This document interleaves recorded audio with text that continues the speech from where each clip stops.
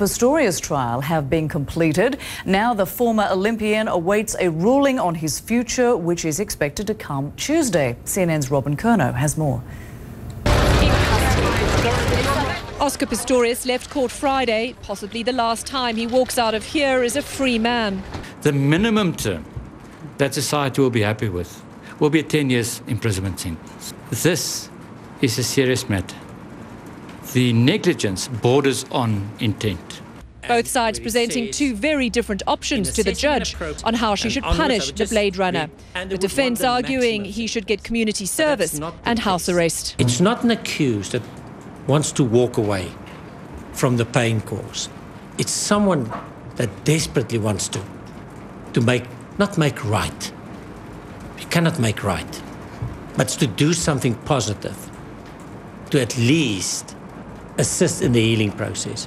Serious regard should be given to a community-based sentence, to restorative justice, and to strive to assist, not in a healing process, but at least to put some patches on the pain. And we ask the court to consider that. Restorative justice or retribution. Both sides suggested sentences were poles apart from each other.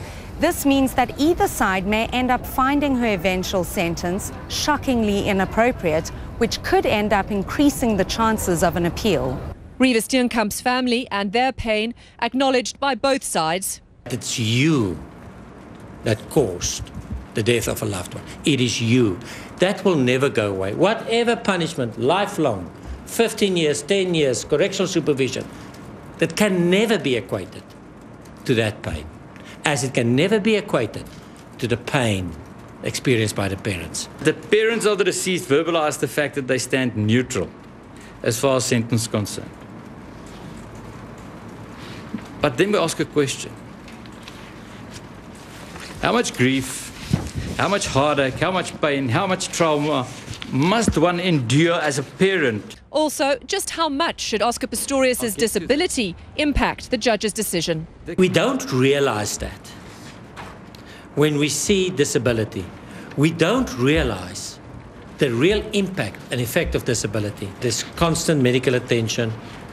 That is not just walking around on his prosthetics and it's fine.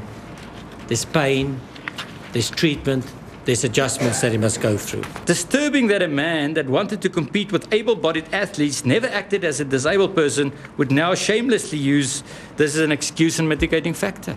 The judge now needs to find a compromise between these two starkly different arguments. The defence calling for justice with humanity, compassion and understanding that's in the public interest, whereas the state is calling for a harsh, long-term incarceration that satisfies public opinion. Robin Curnow, CNN, Pretoria.